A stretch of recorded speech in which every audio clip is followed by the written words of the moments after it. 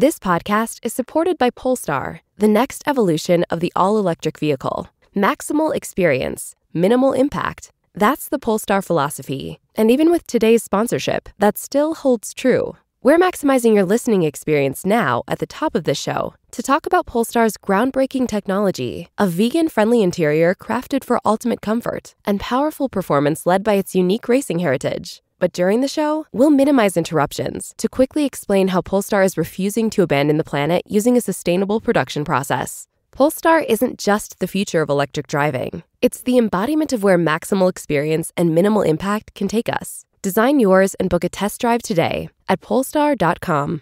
From New York Times, I'm Michael Barbaro. This is The Daily.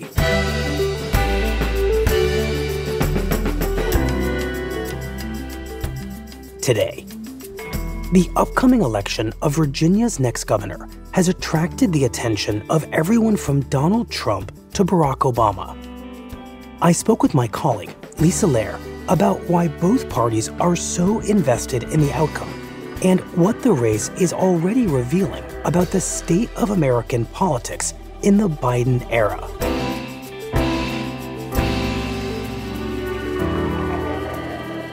It's Monday, October 18th. Lisa, why is the governor's race in Virginia, which is a state race, not a federal election, why is it being so closely watched, and why does it matter to national political reporters like you? Well, Michael, this is really the first competitive election we've had since Biden won office. Mm-hmm. And it's also the first race we're seeing without Trump on the ballot or in the White House. So we're really getting a glimpse at political dynamics that we just haven't tested before of how people are perceiving this moment and how voters are feeling about it. And what should we know about the politics of Virginia itself? So Virginia is an interesting state. It's traditionally been a red state, but that began to change really during the Obama years. And now, particularly during Trump's time in office, it's become a place that Democrats feel a lot more confident about. Mm-hmm. It really epitomizes the way that Democrats won during the Trump administration, which was by turning these suburban counties that had been maybe more moderate or more swing counties, turning them much more Democratic. And of course, in 2020, Biden won the state by 10 points. But there is this sense that Virginia is a place that's heavily influenced by the national political environment, in part because it's next to Washington, D.C., and that gives Republicans a chance to possibly mount a comeback in the Commonwealth, that Republicans could win in Virginia, and it could be a harbinger of them doing much better in the midterm elections and even the 2024 presidential. So the question in this race, or a question in this race, is this a favorable moment for Republicans nationally, or is it still the case, coming out of Biden's 10-point victory a year ago, that this is a favorable moment for Democrats? That's exactly right. During Trump, the national environment was very unfavorable for Republicans. As we saw, Democrats took control of the White House and Congress. And now there's a sense that that could be changing. Biden's approval ratings are not what they were when he entered office. He's doing much worse, particularly with independents. And Republicans see a real opportunity. They're looking at the environment around them, and they're seeing that people are facing all these challenges in their daily lives. There's been an uptick in crime. There's a rise in inflation. So people's prices for gas, for cars, for milk, for groceries are higher. There's a supply chain shortage. There's concerns about how everyone's going to get their Christmas presents, things like that. And Republicans see those as issues that they can capitalize on to really make a comeback in the midterms. Okay, so that is the national backdrop for this state governor's race that everyone's watching so closely. So tell us about the candidates in that race. So Terry McAuliffe is the Democratic candidate who's running. You know, when you're elected governor, you're not elected a Democratic governor or a Republican governor. You're elected governor of the entire state. He's a former governor of Virginia. Virginia has this quirky law where you can't run for 2 consecutive terms. So he's back for a second term out of being out of office for 4 years. From the second I took that oath of office, I got out of bed trying to help everybody. He's a longtime party stalwart. He's someone who's close friends with the Clintons. He was a very, very prominent party fundraiser for many, many years. So he's someone that has long relationships in the Democratic Party. Who is it's going to raise teacher pay? Who is it's going to get broadband access? who's going to fight like hell to make sure they got a good, high-paying, quality job? And he's someone that's really proudly running as a Biden Democrat. My politics are about helping people, lifting everybody up. But he also has admitted in various ways that perhaps the president and the new administration hasn't been all that great for him politically. But we got to get Democrats out to vote. He came under a lot of fire from Democrats for saying, we are facing a lot of headwinds from Washington. As you know, the president is unpopular today, unfortunately, here in Virginia. So we have got to plow through. That his campaign was facing a lot of headwinds from Washington and saying that the president is unpopular. We're tired of the chitty chat up in Washington. He's also really been very, very vocal about the need for Congress to get past the infrastructure bill. I'm traveling all over Virginia. They're worried about minimum wage. They want child care. They want elderly care. They want to see paid sick leave, family medical leave. And that is something that would really help his campaign if they could get those things done before his election. And the frustration is, why isn't it done by now? 69 votes in the Senate 2 months ago. Get it done this week. Do your job. I noticed that you... So, although McAuliffe seems to be acknowledging there are problems with being a close ally of Joe Biden, he's still betting that there's a fair bit of goodwill among Virginia voters for the president and for the Democratic Party. And his message is, you know, give this party, give this president, give me a chance. We're on the right track. Right. What's interesting is he's not running away from Biden. He's still embracing the mantle of being a Biden Democrat. He's just kind of saying that he would like to see them get a bit more done in Washington. And really what he's focusing on is trying to keep Donald Trump as a figure in play in this election. My opponent, Glenn Youngkin, well, he's not running for you. He's running for Donald Trump. Most of his attacks focus on Donald Trump. Let's start at the beginning of Glenn's campaign. He launched his campaign on an election integrity plan that was based on Donald Trump's conspiracy theory about the 2020 election. Warning that should Republicans win, that they would bring this state back to Trump-like policies, to some form of Trumpism. You got to ask yourself, why is it that Glenn Youngkin and Donald Trump are so close? Because they share the same agenda. And you better believe that that agenda is completely out of touch with Virginians. It's an open question whether that is really going to resonate with voters who just aren't seeing that much Donald Trump in their daily lives. But in part, that's the only play he has. Without much of a Democratic agenda coming out of Washington, he really doesn't have a lot to run on other than the promise of what Biden could do. Okay, so tell me more about McAuliffe's Republican rival, Glenn Youngkin. Who is he? I'm Glenn Youngkin. I'm not a politician. He's a former private equity executive. After 26 years in Northern Virginia and a long business career, I stood up out of my chair last summer and said, enough. My beloved Commonwealth is just being driven into the ditch by the leadership in Richmond.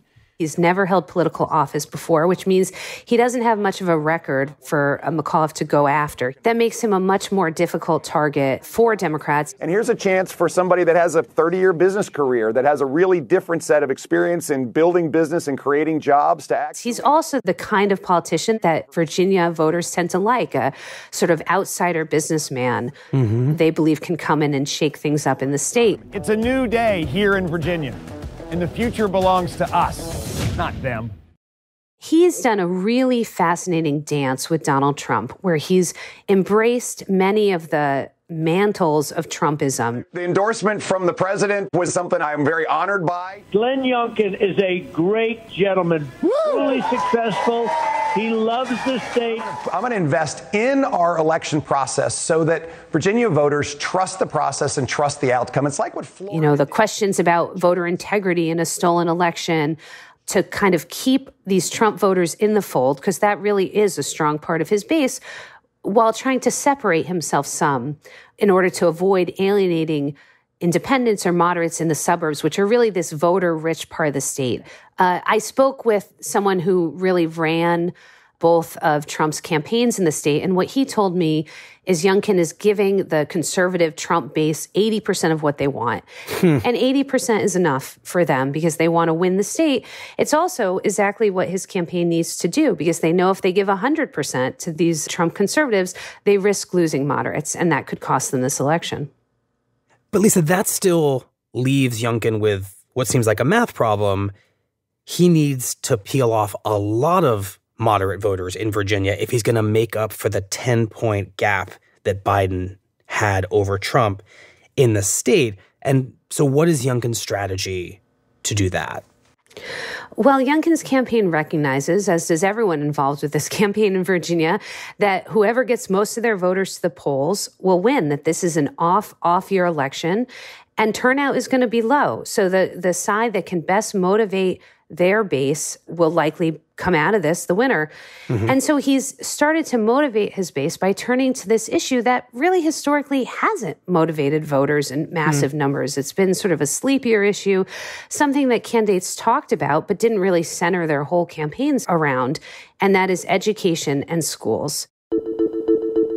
Youngkin has capitalized on this sense that parents have spent the last year of this pandemic stewing in rage and frustration over their kids' schooling. There is a revolt against the way our schools have been managed comprehensively. I would not have a vaccine passport in Virginia. I don't believe in it. I think we have to respect parents' decisions about their own children. And stop teaching them what to think and teach them how to think. And by the way, so we've watched critical race theory come into our schools and try to divide our children based on seeing everything through a lens as opposed to the content of their character. And so what Youngkin's campaign sees is an ability to motivate the conservative part of his base around issues that really are sort of these pet issues of conservatives, things like critical race theory, how transgender students are treated in schools. And then he's hoping that he can peel off some of these moderate voters, particularly in these really voter-rich suburbs, with issues around mask mandates and public health guidelines for schools and vaccine mandates for children. Then something happened that really let Youngkin capitalize on this argument that he's been making around schools and could potentially alter the dynamics of this race. In the second debate between the candidates. Good evening, I'm Chuck Todd, and welcome to the Virginia gubernatorial debate between Democrats. They were discussing issues around schools and education. What we've seen over the course of the last 20 months is our school systems refusing to engage with parents. And what had happened was Youngkin attacked McAuliffe over his veto of a bill from 2017. And in fact, you vetoed the bill that would have allowed parents to opt out of letting their children study material that the parents felt was sexually explicit. And the dispute was prompted by a mother who objected to her son, who was a high school senior, reading things that were really part of the canon, literary canon, including Toni Morrison's Beloved. It became as the Beloved bill. McAuliffe vetoed it. You believe school systems should tell children what to do. I believe parents should be in charge of their kids' education. Mr. McAuliffe, 30 seconds. So first of all, this shows how clueless Glenn Youngkin is. He doesn't understand what the laws were because he's never been involved here in helping Virginia. Defending his veto, he shot back saying that and I'm not going to let parents come into schools and actually take books out and make their own decision. You vetoed it.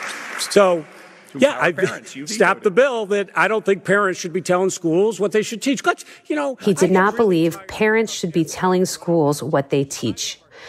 And he stood by that statement since, but...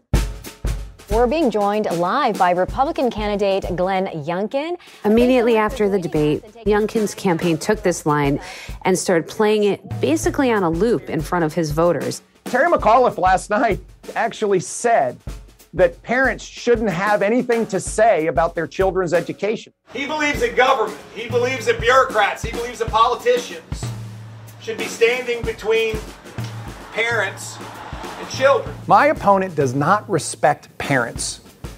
I do. And the reason Youngkin's campaign sees that comment as such a powerful part of their closing message is because it really encapsulates a lot of what they've been trying to say about Mr. McAuliffe, that he would side with the government over parents in a whole host of issues that could energize the entire coalition of the Republican Party. We'll be right back. Polestar's minimal impact belief includes an electric motor and an entire production process that minimizes carbon footprints at every stage. Now for maximal experience, enjoy the rest of today's episode. This is Jialin Yang. I'm the national editor at the New York Times. I want to take a minute to speak about the incredible force behind everything we publish. I'm talking about our journalists. There are more than 1,700 of them at the Times, and I know enough of them to tell you that these are some of the most caring, diligent, and thoughtful people you'll ever meet. Some of them have wanted to be journalists since they were kids. Others first practiced as doctors, or trained as lawyers, or joined the military before bringing their expertise to the reporting they do today. They come from all over, from Iraq to Iowa. They speak Arabic, Spanish, Korean. But there's one thing they all have in common. They've dedicated their lives to helping us understand the world.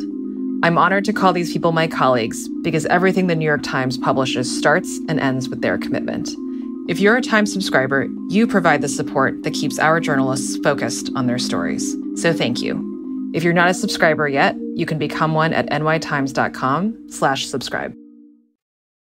So, Lisa, you described a moment in the governor's debate that Youngkin seized on and used to frame McAuliffe as someone who believes that government, rather than parents, should be deciding what happens in schools. What has been the reaction from voters to that line of attack from Youngkin? Well, what we've seen from Republicans, at least, is that it's been pretty powerful, that he is giving Republicans exactly what they want to hear. I went to see him at a campaign rally last week in Winchester, which is a small town that's in one of these fast-growing exurban counties. Made my way through the crowd and talked to a bunch of people who were there. My name is Lisa. I'm a reporter, and I was wondering if I could talk to you a little about why you guys are all here. And what really stood out is that a lot of people said that schools were their number one issue.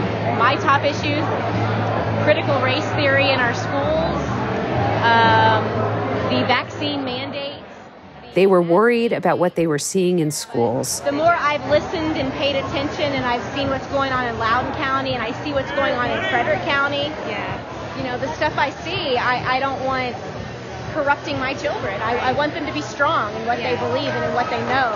I spoke to this one woman who was saying how she didn't want to she was vaccinated. She did not want to be forced to vaccinate her children. See these poor kids masked up, scared to death of the virus that has a 99.89 survival rate, will hardly affect them at all. And I'm like putting fear in them. And are you going to vaccinate or you're on the fence? I'm not planning to vaccinate. You're not? No, they're not. No. And the school, I'm sure, doesn't have any, like, mandate or anything. Not right now. Yeah. And if when Youngkin gets in, they won't. Yeah. When he gets in, they won't. Thank you so much. I appreciate it. She was worried about the long-term impacts of vaccinating them and was worried that should McAuliffe win, he would impose a vaccine mandate for kids. Is there any evidence to support that? Yeah, McAuliffe has said that he supports mask and vaccine mandates for students, teachers, and school staff, like governors in a lot of liberal states do. Mm-hmm. Youngkin has said that he encourages Virginians to get vaccinated, but he doesn't support mandates.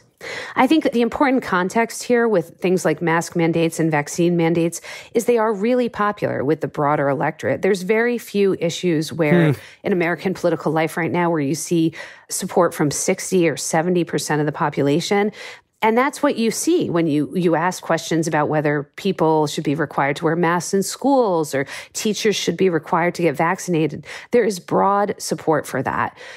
But when you look at the numbers within Republican voters, they're much, much lower. A third of Republican voters support proposals like that. So what Youngkin is trying to do is split the difference on this issue and cast himself as someone who's supportive of vaccines, but against mandates. And it has been a difficult line to walk.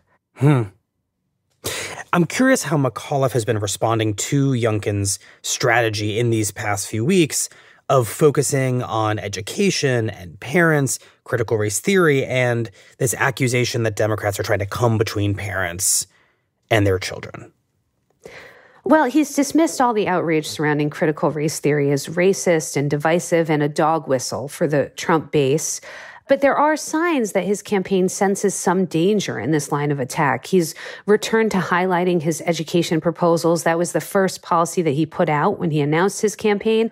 And that's really to undercut any argument that Youngkin could be stronger on the issue. And he's talking about things that are included in his plan, like promising to invest $2 billion in education, raise teacher pay, expand pre-K programs in the state.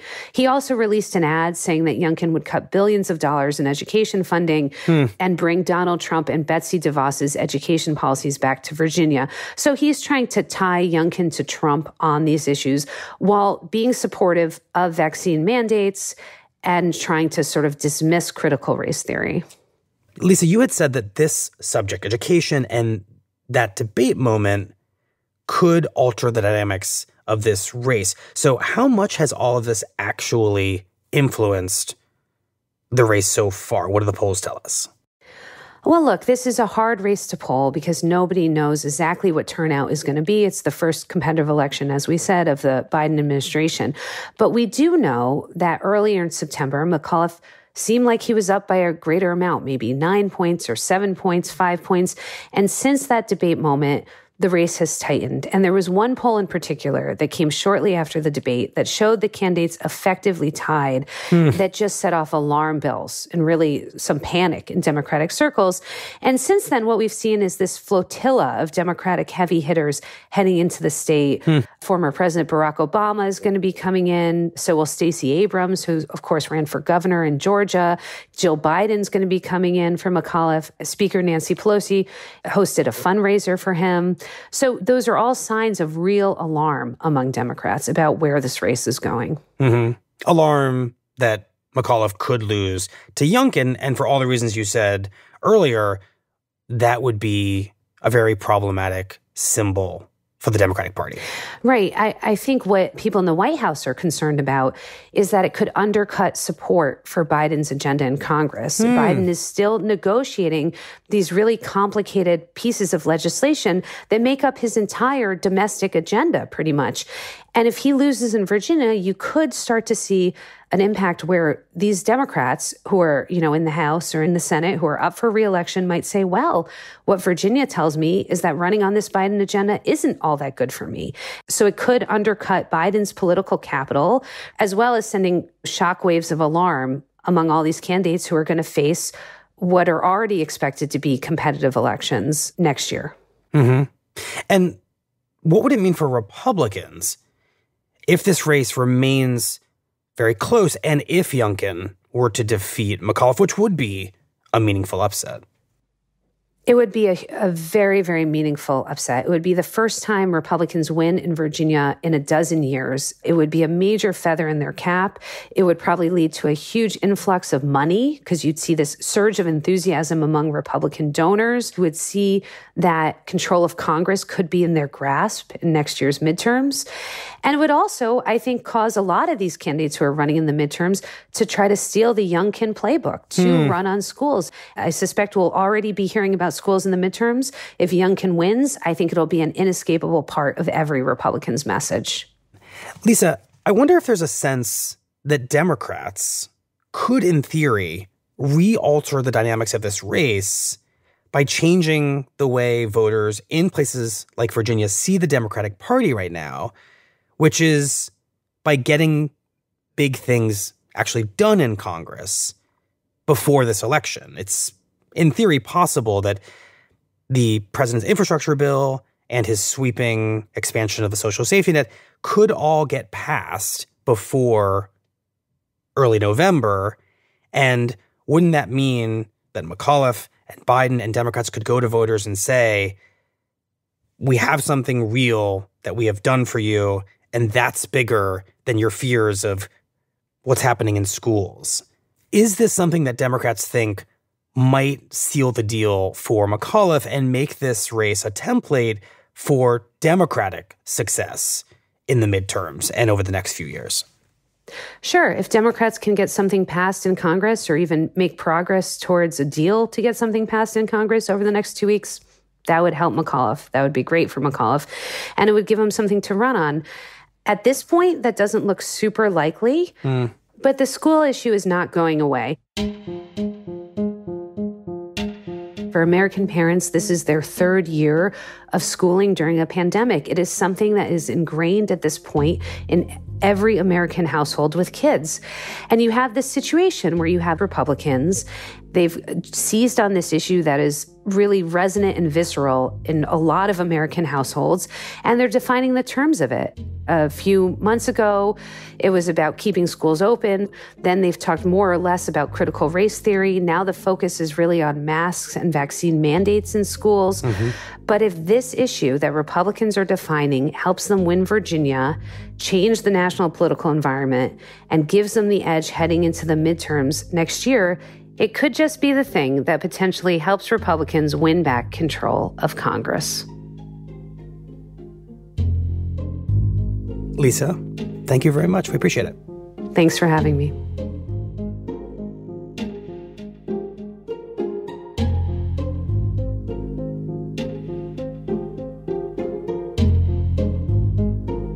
We'll be right back.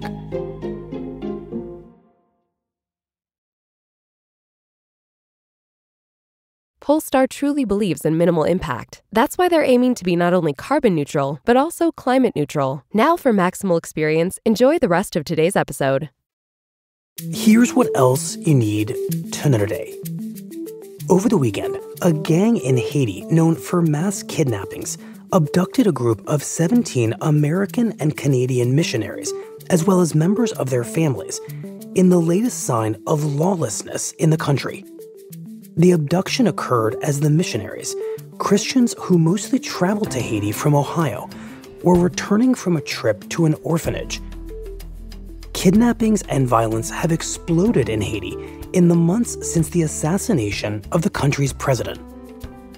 And British authorities say they are treating the murder of a member of parliament as an act of terrorism.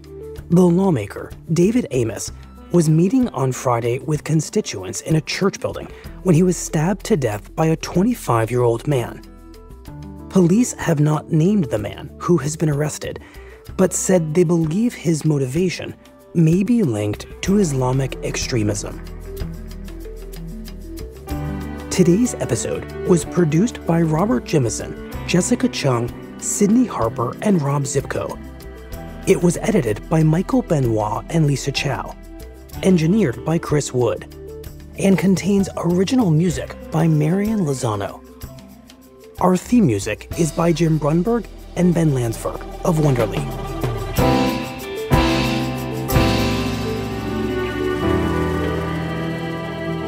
That's it for the Daily. I'm Michael Barbaro. See you tomorrow.